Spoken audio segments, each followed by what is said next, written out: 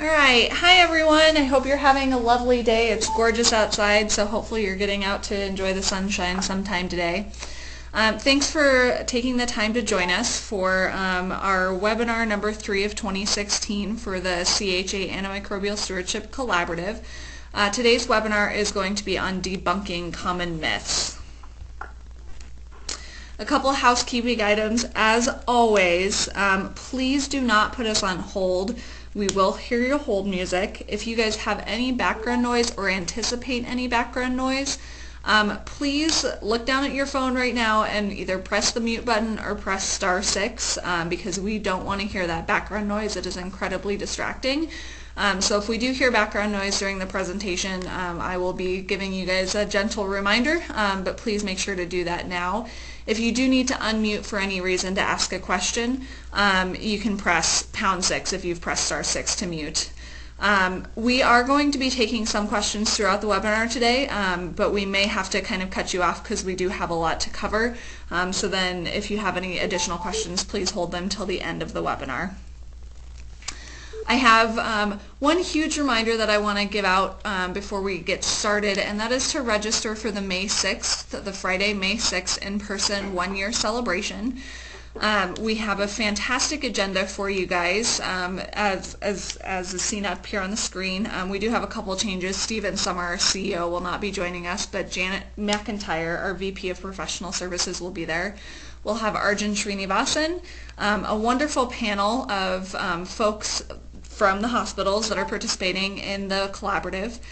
Libby Dodds-Ashley, a pharmacist, is going to be joining us. Wendy Bamberg from CDPHE, and then Ethan Kumbler, a doctor from the University of Colorado Hospital, will be talking about change management in a presentation called Emergence. So if you guys do not have that registration link, please let me know. I'll get it to you. But do make sure you register, or anyone else in your facility who's going to be joining us, make sure they register too so we can get an accurate count for food. And I do want to thank you guys all for your amazing work to get your data in from Q4 of 2015. We really appreciate it. Brian, our statistician, is currently working on getting reports together. So I know that was not an easy lift for you guys. It's always a lot of work on your end, so we really do appreciate the work that you're doing to get that data in, and it'll really pay off in the end. So a couple notes before we get started with our myths. I'll hand it over to Terry. Terry's going to read each myth, and then the steering committee member who helped debunk that myth or give an expert response will chime in. We only have about 3 to 4 minutes per myth, so we're going to have to move through a little quickly. So we may have time for 1 or 2 comments or questions after each myth. And again, if we can't get to your questions right away, we'll hold them till the end. So I will hand it over to Terry now, and we did group the, with Heidi's help, did group the myths into a couple groupings. So the first one is antibiotics for C. diff. Antibiotics and C. diff. Okay, so myth number 1, use of vancomycin instead of metronidazole on a mild to moderate first recurrence of C. diff infection. Heidi? Or Tim is our... So it is true that metronidazole is the recommended drug of choice for an initial episode of mild to moderate C. diff infection. That's per the SHEA and IDSA guideline from 2010. And then the guideline goes on to say that treatment of the first recurrence is usually with the same regimen as the initial episode. It should be stratified by disease severity. So if a patient has a recurrence with a mild to moderate C. diff infection, then the current guidance would actually support using metronidazole again to treat that infection. However, if a patient has a recurrent infection and it then meets criteria for severe C. diff, and that's based on things like older age, high white count, changes in renal function, then vancomycin would be recommended in that scenario. Next slide. But as a caveat to this, so there is a new or updated SHEA and IDSA guideline for C. diff that's coming out, and that's actually been slated to be released this spring. So we may be seeing this new guideline any time. And I've been told by a colleague who's had some involvement in the guideline that vancomycin actually might be recommended for not only all recurrences, but all cases of C. diff in general. Metronidazole may no longer be recommended as a first-line agent for C. diff. Now, this is hearsay, so I don't want, we shouldn't go changing our practice at this point based on that. But I think the point is, stay tuned here because there may be some changes to management practices coming down the pike with respect to management of mild to moderate C. diff infection and recurrences. Okay. Any questions? Okay, we'll keep going. So the next category is general antibiotics. Myth number 1 here is, if empiric therapy is working, don't change anything. And this is Heidi. Okay. So, I mean, I think the issue here is of collateral damage, right? You want to be using the narrow spectrum antibiotic that will get the job done safely for the patient, and also risk of adverse drug events. And so, the CDC recommends this idea of a timeout when the culture results come back. And I think, I think people know this. It's just the path of least resistance not to change anything. But ultimately, you need to stop and pause when you get the culture results back and determine, if you can use a more focused antimicrobial to get the job done. And also if you are, determine at that point what the duration of therapy needs to be and stick to it. Especially because usually at 48 hours or 72 hours, you have a sense of what the patient's clinical response has been. So anyway, but I think the idea of a timeout is kind of an easy tool with which to accomplish this for folks. Sounds good. Does anybody have any questions for Heidi? No? Okay, we'll keep going. Myth number 2, that everyone needs antibiotics always. We've all heard that. Heidi, that's another one for you. Right, and everybody knows I'm a geriatrician, I'm not an ID specialist, but these are kind of, common sense, and clearly whoever brought this myth in is probably somewhat, tongue-in-cheek and frustrated with the way we culturally have come to view antibiotics as basically having, fixing everything and not harming anyone. And so I think the obvious answer to this is that, antibiotics are medications that have, a real and finite amount of risk with them, just like any medication. And those can be adverse drug events, they can be drug allergies, they can be C. difficile, etc. And further, antibiotic use, again, the collateral damage, resistance in the community. So it's just a lose-lose-lose to just use antibiotics, just put them, essentially put them in the water. And it's a culture shift, but that's what we're doing here with this project. So anyway, I don't know if Tim or anyone else has anything else to chime in. No, I agree with what you said, Heidi. Any questions from anybody else or comments? Heidi, the weekend. Heidi, Yeah. this is Jerry. How are you? Good. The weekend's coming. Can you write me a prescription for a Z-Pack, please? I have to tell you, my mother does this every time my parents come to visit. Your father's having a cough. Can you put him on antibiotics? So we all deal with this in all realms of our life. Yeah, and I would add to that I think we're learning more and more about some of these previously unknown unintended consequences of antibiotics, and one of those, which I think we probably need to be discussing more with our patients, is the impact on the microbiome. So this really appears to have potential long-term consequences in terms of promoting potentially chronic health diseases by altering your gastrointestinal microbiome. In children who are exposed to antibiotics, there's an association with early childhood obesity. So I think there are still a lot of unknowns in addition to the knowns about unintended consequences of antibiotics. And I think the microbiome is one of these sort of hot topics that we're hearing more about, that I think we can really start to harness that and begin to discuss that with patients as a means to help convey to them that prescribing an antibiotic may not be the best thing to do because of that potential unintended consequence.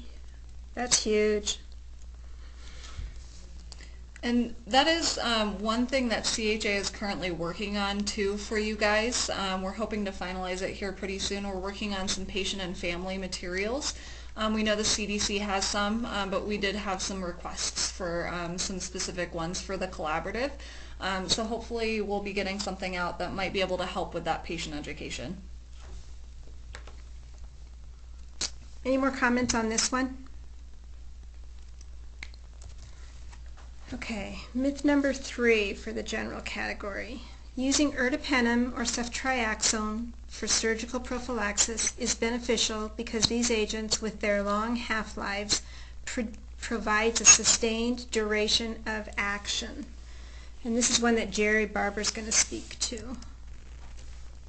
Okay, yeah, there are a number of times we've encountered surgeons with this, and it's partly brought on because of the relatively broader spectrum of ceftriaxone and the very wide spectrum of ertapenem, but then with pharmacists sometimes, gently challenging them, it also comes out to the fact that they begin to go into pharmacokinetic characteristics of the drug and talk about its long duration of activity, that I can just use this preoperatively and get by, which often is also seldom the case where they don't ask for postoperative dosing as well.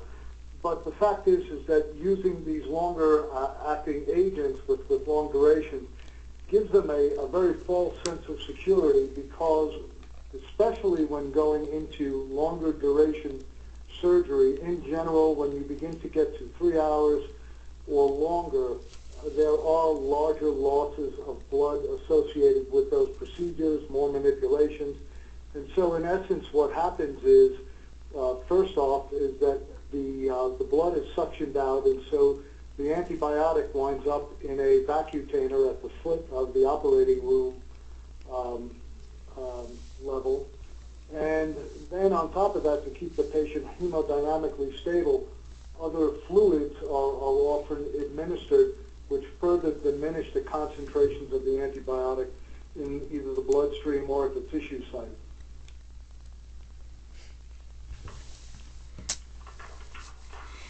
Any questions for Jerry or comments? Okay, we'll move on. Now we get into the skin and soft tissue infection myths. Myth number 1, addition of clindamycin to vancomycin or beta-lactam improves outcomes in severe skin and soft tissue infections. This is one that Tim will try and debunk. I'd say that this actually could be partially true for very severe skin infections, and in particular necrotizing soft tissue infections. But for the vast majority of cases of skin infections that we see in the hospital, so typical cases of cellulitis and abscess, there's really a lack of high-quality data that would support giving clindamycin in addition to either vancomycin or beta-lactam. And so for most of our cases of cellulitis and abscess that we'll be seeing, the National IDSA treatment guidelines for skin and soft tissue infections recommend single-agent therapy with a beta-lactam or potentially clindamycin by itself, but not combination therapy.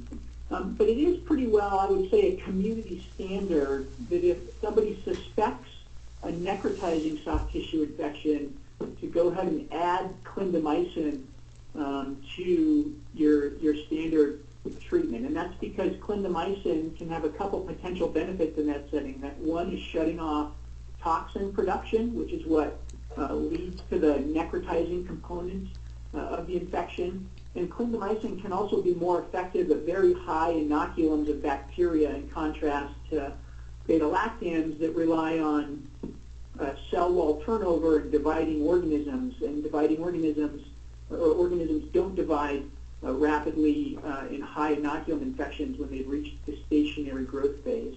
So there is certainly rationale for this. Next slide. Okay. And this is the current algorithm for managing cellulitis in the IDSA guideline. You can see on the right that for mild cases, these would be your outpatient cases, an oral beta-lactam or clindamycin by itself would be recommended.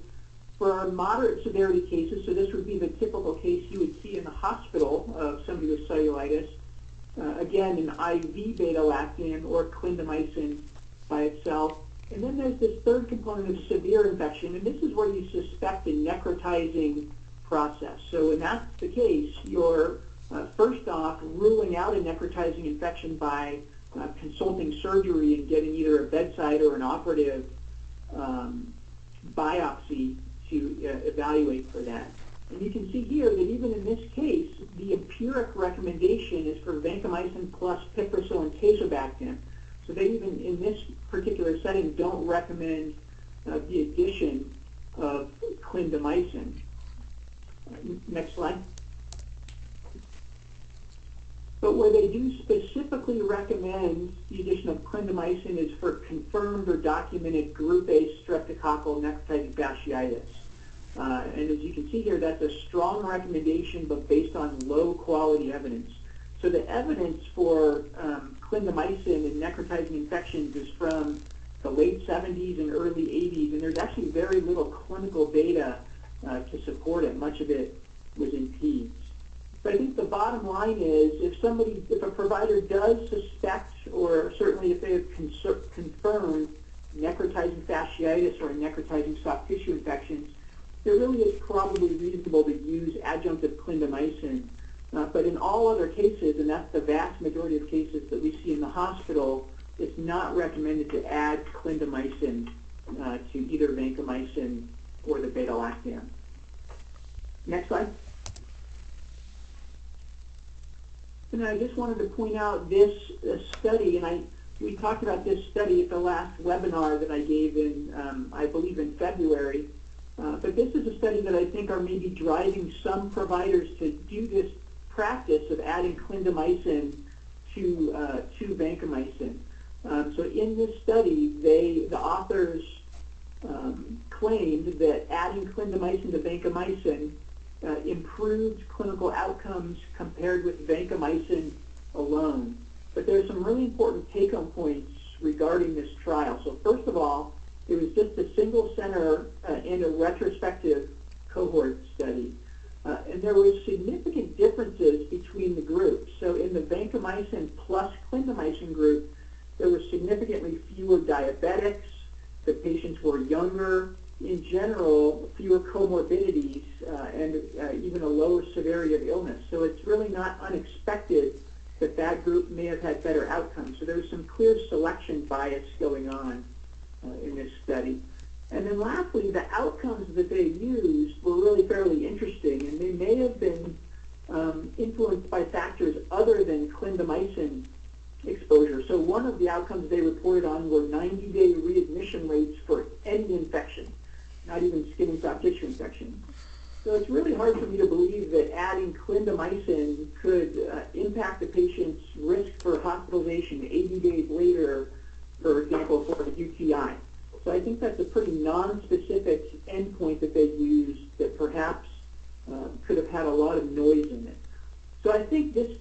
interesting, but I think should be taken as really nothing more than hypothesis generating, and we certainly shouldn't be changing our management based on the results of this small single-center retrospective study that really had a number of design flaws. But I think it's important to be aware of this study, and you may hear about it from providers, but just keep in mind that it's really there's more than meets the eye to this study. So to the best of our knowledge, we still think that at this point, for a typical case of cellulitis or abscess in the hospital, monotherapy with either vancomycin alone, a beta-lactam alone, or even clindamycin alone are really the treatment options of choice at this point.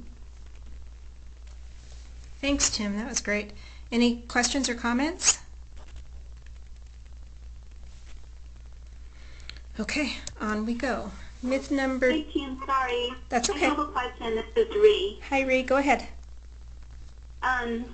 So for the eagle effect with the high inoculum, do we have certain types of patients that we need to be concerned about that? Is it the size of the infection or other factors, and that will make us concerned about the eagle effect? Yeah, again, that's really hard to know, and that's something that's really largely been demonstrated in vitro and animal models. So once again, we have little clinical data, but I really think that gets to the into the realm of necrotizing infections, where you have a massive, overwhelming infection. So it turns out that a typical case of cellulitis is actually a very low burden of organism disease. So when we've tried to culture these cases by doing aspirates or biopsies at the leading edge of cellulitis, you only find a pathogen in about a third of cases, which speaks to the fact that there are not a lot of organisms. So these are highly inflammatory diseases, so clearly the skin gets red, tender, very warm, but that's more inflammation than it is burden of organism. So I think the eagle effect is really not relevant in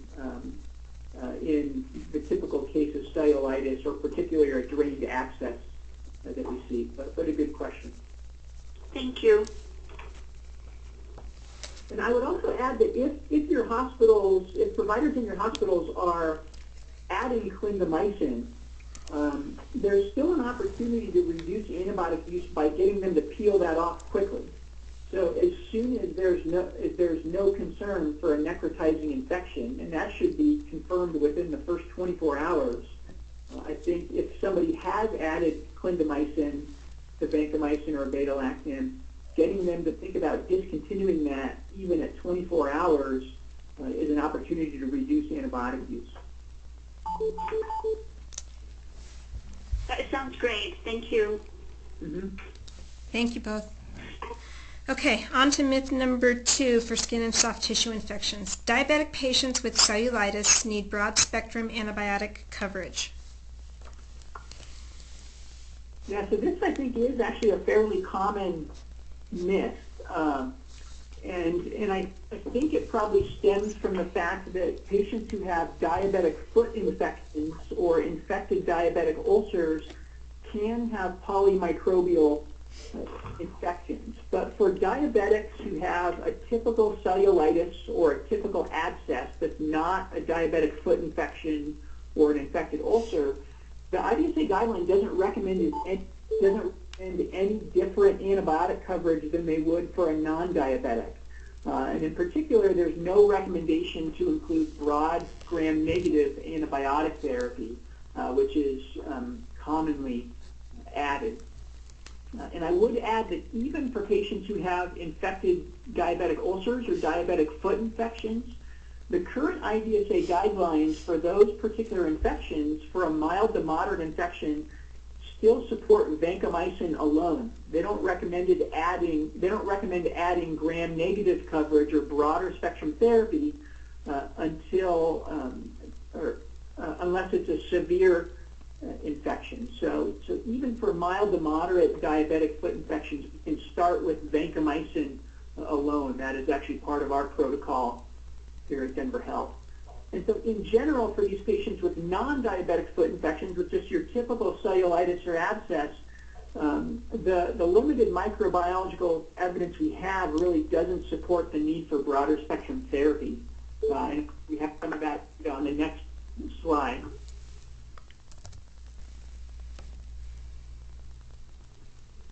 So this was a study from 7 hospitals in Colorado, community and academic facilities, where we had identified 770 patients who had either cellulitis or an abscess. And almost a quarter of those were diabetic, and the rest were obviously non-diabetic. And we looked at the differences in microbiology and antibiotic treatment among those two groups. And not surprisingly, we found that the vast majority of both diabetics and non-diabetics had gram-positive organisms when an organism was identified. So in most cases, an organism was not actually identified. And gram-negative pathogens were identified actually slightly less often in diabetics than non-diabetics. So again, certainly does not support the need that, does not support the practice that diabetics would need broader spectrum therapy than non-diabetics. But what we found in terms of management practices were that the diabetics were actually more likely, significantly more likely to get exposed with broad gram-negative antibiotics. This speaks to that myth, and that providers feel like diabetics are at higher risk for gram-negative pathogens. They're more likely to because they're more likely to prescribe broad gram-negative antibiotics.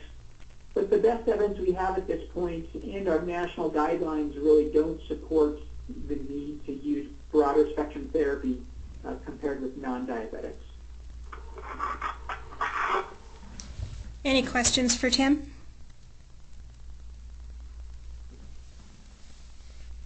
Okay, thanks, Tim. On to urinary tract infection questions or myths. Myth number 1, fluoroquinolones are more effective than cephalosporins in outpatient treatment of pyelonephritis, and cephalosporins are less effective in the treatment of UTIs.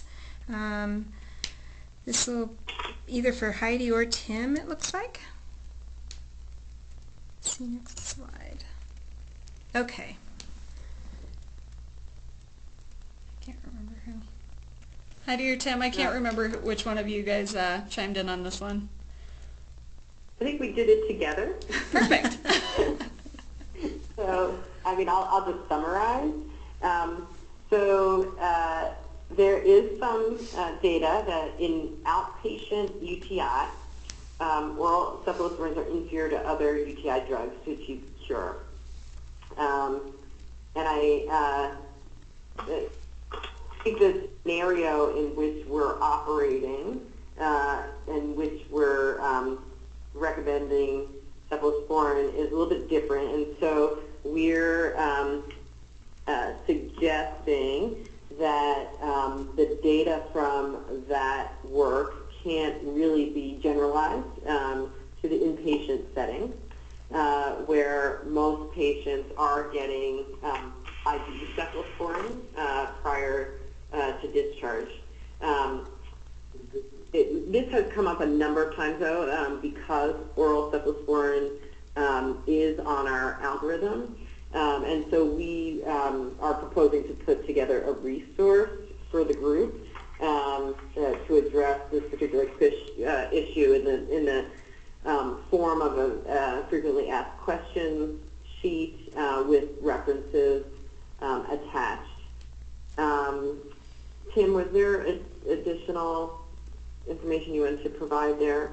No, I think that's a good summary. I'll just give one example of what's out there in the literature. So a couple of years ago in JAMA, there was a study of a 3-day course of Cipro compared with a 3-day course of cefpodoxime, a 3rd-generation oral cephalosporin for uncomplicated cystitis.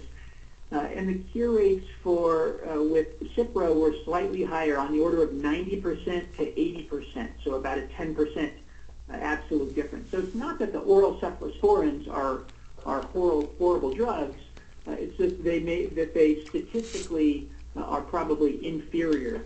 But again, a 3-day treatment in outpatient cystitis is quite different than the patient who's getting several days of IV ceftriaxone up front. And because we know that one of the issues with the oral cephalosporins is they don't have great oral bioavailability. But that's circumvented when we're giving these drugs intravenously in the hospital setting. But I think the concern is legitimate, and I think there are some that think that there should be longer courses of oral cephalosporin therapy in patients who are being treated for pyelo. Our particular recommendation at Denver Health, if you're transitioning to an oral cephalosporin, is to do 10 days. And I recognize that our guideline says 5 to 7 days. And so I think there may be some potential discomfort with that short of a course. But I think the bottom line is we don't have the data to give a firm recommendation. But I'd be interested to hear from people on the line. Are there people that are getting pushback or concerns from their providers about using oral cephalosporins for pyelo? Here at university, we're not getting a lot of pushback for using oral cephalosporins. The only really issue we typically run into is sometimes the cost of like the 3rd-gen steps for outpatient therapy, as they might not be covered as well. We tend to use Keflex quite frequently if we have susceptibility for kind of step-down therapy. And just make sure we keep the long duration. Yeah, the 10 days is what we do here too. Yeah. For pyelo. Yeah. With a cephalosporin. And I think overall there's less clinical experience, and there are fewer studies with first-generation cephalosporins with Keflex for UTIs, but I think, I mean, a lot of clinical experience, it seems to work, and so I think a lot of institutions, or some institutions certainly do use that. Any other questions or comments? Okay, on we go. Myth number 2. Nitrofurantoin is a terrible drug to use in the elderly. It looks like either Mark Meyer or Heidi. We're going to comment on this. Is Mark on the line? Is Mark going to hop in? I'm on the line, but go ahead and I'll just add stuff. All right, good. Okay, so Chair, if you could advance to the next slide. So, there are a number of concerns about nitrofurantoin, and for that reason it had fallen out of use in the elderly. And I would like to address a couple of those concerns. And Mark has been kind of combing the literature recently for this, for the evidence to support this. So number one is the side effect profile. So the side effects include pulmonary toxicity, hepatotoxicity, and peripheral neuropathy. And I think those side effects generally were reported in patients who in prior eras were prescribed nitrofurantoin chronically for UTI suppression. And so we're talking about 5 to 7 day courses of antibiotic for cystitis, where the potential for a major serious side effect is quite limited. We're not talking about using this medication for chronic therapy. The second major point is about efficacy, both with regard to site, where the drug is effective, and how if you can get levels there, right? So it has to be filtered to reach the bladder to have effect. So number one, nitrofurantoin is a recommendation only for cystitis, not for upper urinary tract infection or bacteriumic infection. Number two is in regard to renal function. And what's so interesting is that the typical cutoff that you see for renal function to get the right level of nitrofurantoin in the bladder is a GFR of greater than 60 milligrams per deciliter. So that's what Mark was scouring literature, and we found papers that essentially supported that they couldn't find, reviewers doing systematic reviews of literature couldn't find data that supported this cutoff. It's unclear how it arrived in the literature.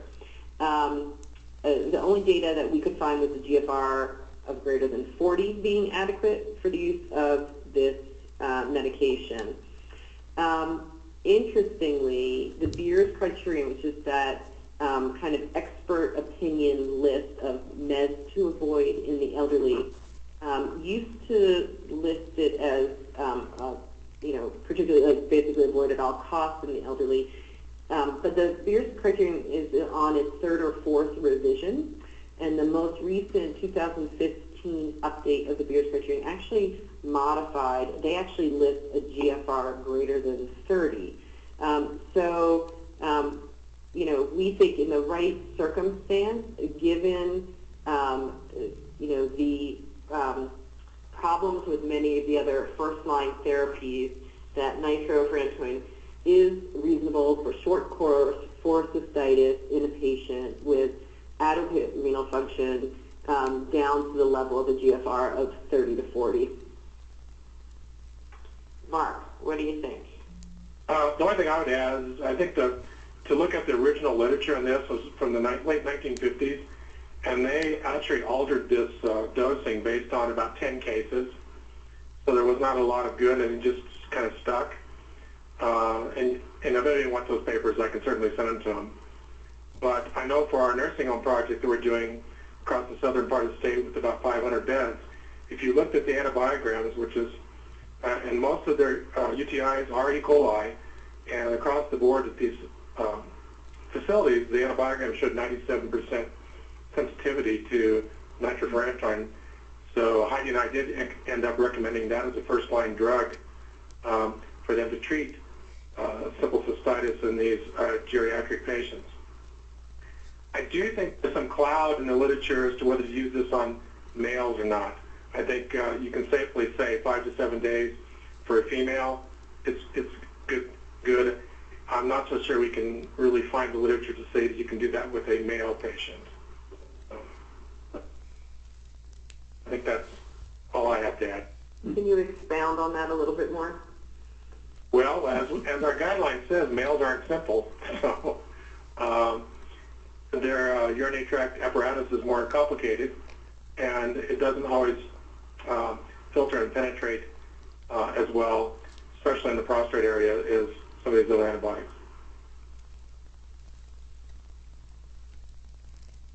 Any more questions? Feedback?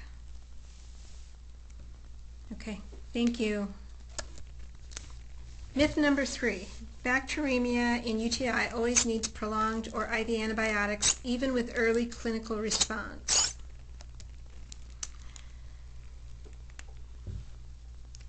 Heidi, I'll let you speak to this one. Sure. Tim and I discussed this myth. So, the bottom line is that, gram-negative bacteremia associated with UTI is generally transient and generally doesn't set up endovascular infection, hematogenic spread to other sites, abscesses, etc., in the way that a gram-positive might, like a staph. So in general, bacteremic patients don't necessarily need a prolonged IV antibiotics. There is data that is supportive of this. I have referenced here a study from the Lancet in 2012. This was a study of short course therapy using Cipro for pyelonephritis. In this study, there were, and these I think were actually primarily outpatients, but there were a significant percentage of the patients were bacteremic, and there was no suggestion vociferous therapy in that subgroup that was studied. The answer is, gram-negative bacteremia associated with UTI is different from other bacteremias, particularly staph, and does not require prolonged IV antibiotics. I'd say this is somewhat analogous to pneumococcal bacteremia in the setting of pneumococcal pneumonia. So there have been a number of studies that have suggested that the presence of pneumococcal bacteremia in pneumococcal pneumonia does not lead to worsened clinical outcomes compared with non-bacteremic patients. So we actually don't recommend any alteration of therapy. We don't extend the duration of therapy in patients who have transient pneumococcal bacteremia associated with pneumonia. Okay. Anybody have any questions or comments? Thank you, guys. On to myth number 4. UTI in males needs treatment for prostatitis, i.e. up to 4 weeks of treatment. Heidi, we're putting... Yeah, I mean, this is Heidi. This touches a little bit on kind of Mark's question about,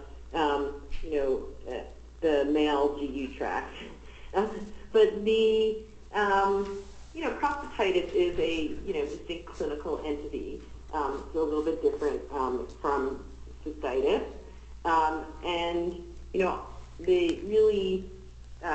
We need to kind of identify what clinical entity you're treating.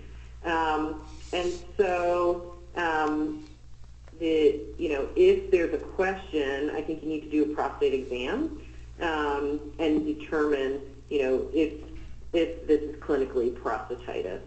But in a male who has, who you believe has cystitis, who has an adequate clinical response, our recommendation is, the same as it is in terms of duration of therapy as it is for women.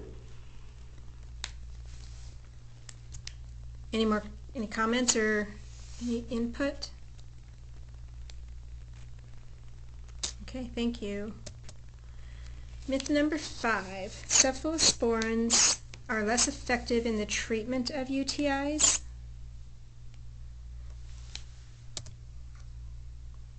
It looks like, Tim, was this one that you were going to respond to? It looks like it's duplicated from the prior, from a prior one. Okay, so go on. Our mistake. We'll move on. Okay, we'll get in. Sorry, Heidi. We'll get into the general questions.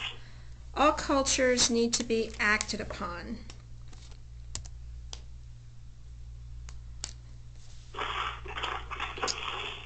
I wrote this response, but I'd love, any of the other experts to chime in. But, the way I approach it is that a culture, like anything else, has to be interpreted within the clinical context, right? And we know that colonization is common in certain organ systems, right? I think about the upper respiratory tract, the GI tract, elderly urinary tract, and obviously the skin, right? And so, and in addition, not all cultures are, some cultures get contaminated in the collection process. So I think, it is impossible to interpret a culture outside of a clinical context. I put a, special note about asymptomatic bacteria, as of course is my favorite topic, but, it is super common in certain populations, and I just listed them: the chronically catheterized, the nursing home resident, and even the community dwelling elderly. And so it is very hard to interpret a positive culture in some of these populations.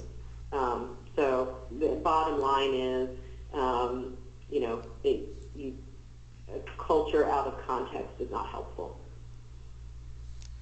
That seems to be one of the biggest myths in all of the work that we've done, even outside of this Antimicrobial Stewardship project, to get people to understand is the clinical context of cultures.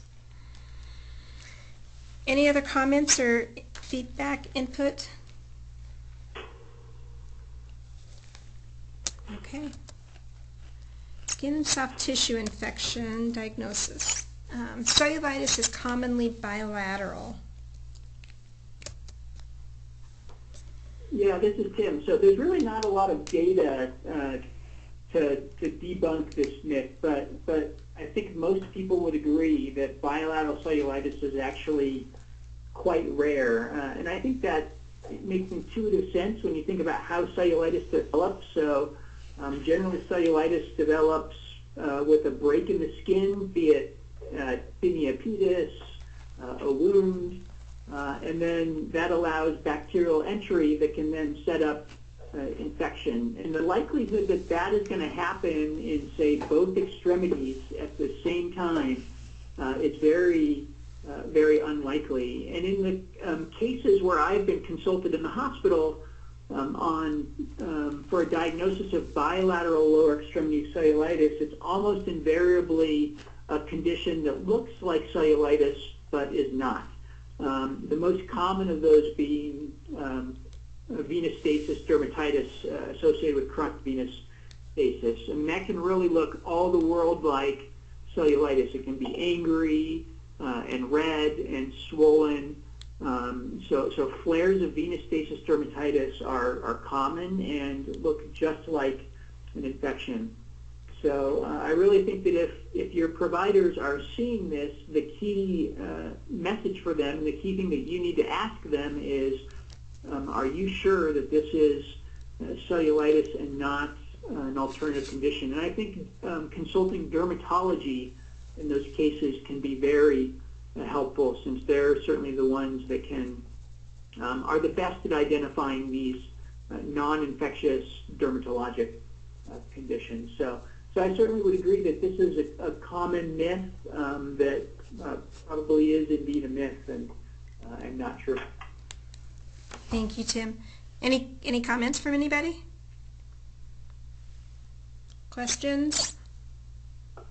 Well, can I add one other thing? This is very uncommon, but I think where bilateral cellulitis may be more common or certainly feasible is in the setting of cellulitis caused by water exposure. So, for example, if somebody's swimming in a lake and has bilateral wounds or portals of entry, or get cellulitis from a hot tub, in that case you could envision that you certainly could at the same time have inoculation of both extremities. But again, that's, in the grand scheme of things, is very uncommon. Okay. Thanks, Tim. UTIs. Myth number 1. Continue to be challenged in emergency departments, primarily with the demented patients being admitted with a positive UA. It's hard to convince providers not to get UAs and treat. This is huge. See, next slide. Okay. All right, so this is just really hard. Dementia patients are difficult to make diagnoses in, but they also present with an incredibly diverse range of things. And given that the differential diagnosis of a change in a dementia patient is long, and that asymptomatic bacteria is going to be common in this population, the ability of a UA in culture to give you the diagnosis is super limited. So my bottom line is there's no substitute for history and physical exam. Now, the patient may not be able to give you history, but there are still plenty of dementia patients who can tell you if they're having pain, right? Dementia doesn't necessarily mean unresponsive, so that's number one. You can ask them. Number 2 is that you got to press on the suprapubic area to see if they're tender. You can press on the back. Not every patient is going to be easy to do a physical exam on, but without something localizing, a positive UA or culture you're only going to have the UA in the the positive UA is really not necessarily going to help you. And that's why we, have championed using some sort of clinical decision support. The one that we have prepared for this particular project with the 2 questions about localizing signs and symptoms and alternative explanations is based on the common cognitive biases that we hold and has been tested in controlled circumstances in a couple of hospital units and long-term care units. So it's kind of a published, theoretically, I think, pretty valid approach. And there may be other approaches to helping us with the dementia patient. Any other comments? That tends to be one, as we've been out making site visits. Terry, it's John Hammer. Hi, John. Adding to that excellent explanation about altered mental status, one of the things we're going to start to be seeing more and more is, especially with the new sepsis guidelines, altered mental status is one of the criteria for sepsis. And that, you could easily create a scenario where somebody is a bit dehydrated and chronically demented, and they come in and bam, they have a heart rate of 100, and they're confused, and nobody knows their clinical history. They earn the title of sepsis, and they get broad spectrum antibiotics. Just a thing to throw in there. It's kind of the face of the way we treat dementia or altered mental status is going to be changing over time as well, and further complicating and making the picture more interesting. Good points. And I think the next slide kind of even goes, the next question touches on that even more, but it's a great point, John, that, we're giving mixed messages. We're getting throw antibiotics to the patient and hold off on antibiotics. But the fact of the matter is, even if you're worried up front in that first 24 hours about sepsis, you're going to do more investigation, you're going to have the patient's clinical course, and you may be able to narrow or stop antibiotics. Depending on what you find. So do you think that we have to, the ultimate is you still have to clinically assess the patient and act based on what you see. And not every sepsis in an older patient is UTI, right? It could be many other sources. Good So point. here's next. Should I just go on, Heidi? No, sure. Okay. Altered mental status. So it's always a UTI, right? So, again, the differential diagnosis for altered mental status in frail older patient is long. UTI is potentially on the differential, but we'd like to see some localizing signs or symptoms. In the current IDSA guideline for, the NHSN guidance, and I think it's concordant with the IDSA, is that in a patient without a catheter, mental status change is not considered a criteria symptom of a UTI. And there was a study in 2014 in the Canadian Geriatric Journal that showed that there are many common causes of altered mental status in this population, this frail older population: dehydration, med side effect, and heart failure, all being equally as common, if not more common, than UTI. The other thing that I really want to point out here is that people tend to not be very clear what they mean by altered mental status. When I say altered mental status, I'm talking about delirium, which is a definition that we'll get to in a moment. When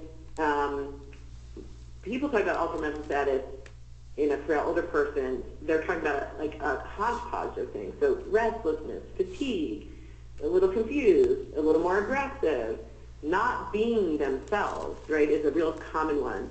And then, people throw in falls in there as well, right? So those are not, in a study in 2011 in BMJ family practice, none of those non-specific findings were usefully correlated to bacteria in the urine. So one of the things we can encourage clinicians to think about is what they mean, or be more precise with the definition of altered mental status. And if you could advance the slide.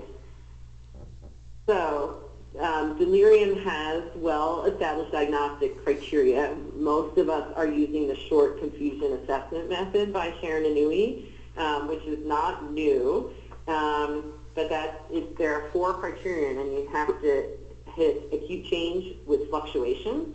You have to have inattention, and then either a change in cognition or a change in level of consciousness. And so, you know, if you're really just, I'm a little more lethargic today, or I'm having decreased POs, or I'm having a fall, that's not delirium. It does not meet this definition. So that's another, I think, educational point for clinicians. Okay. Questions or comments? Thank you, Heidi, and thank you, John. Okay, myth number 3. Other non-infectious causes of abnormal UAs, elevated white blood count, nitrates, and leukocytes. Right. So there's a, you know, the abnormal UA is not always infection.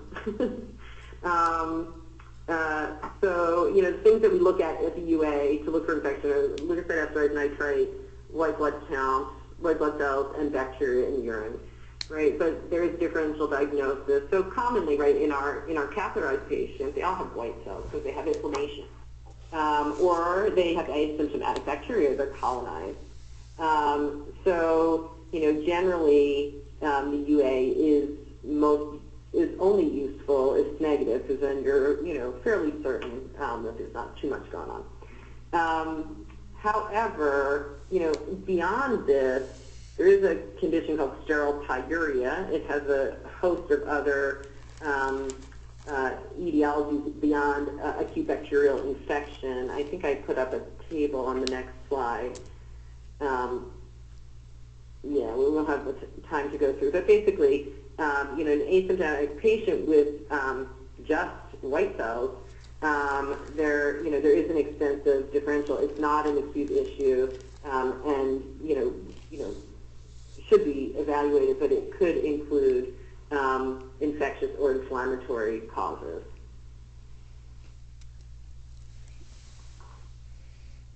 Questions or comments? Okay. Yeah, real quickly, I agree totally with Heidi. One way to look at it is the negative predictive value, meaning if the UA is normal, the likelihood of there not being an infection is very good.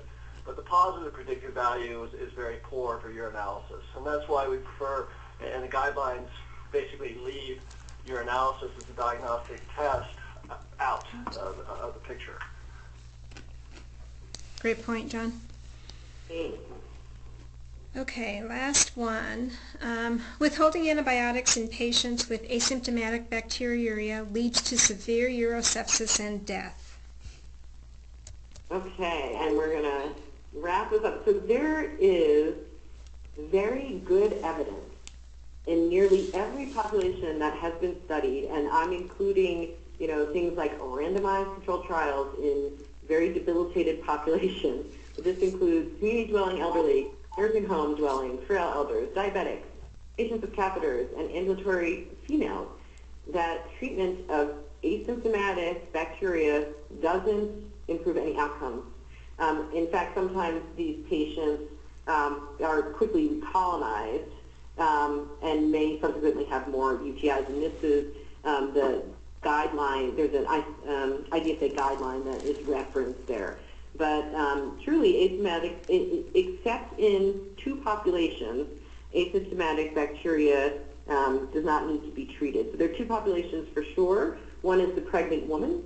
Those patients do get treated for asymptomatic bacteria. And the other population is the urologic surgery population, because that population, if you're going to be really instrumenting the lower urinary tract, you don't want to cause a higher up infection.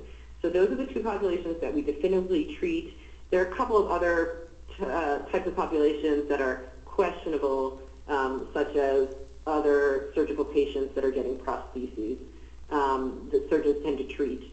I'm not clear where the evidence is falling out on them right now to make a recommendation. But the most common populations that we see, that we have this question for, that it's pretty clear evidence that withholding antibiotics is the right thing to do. Okay, any questions or comments for Heidi on that one? Okay. So one last opportunity for questions specific to any of the myths that we discussed. One last time while you guys have our experts.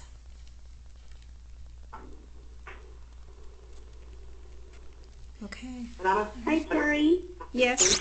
Hi, Terry. It's me. I have a question if you have a minute. Okay. Yeah, just real quick because we're a little bit over time.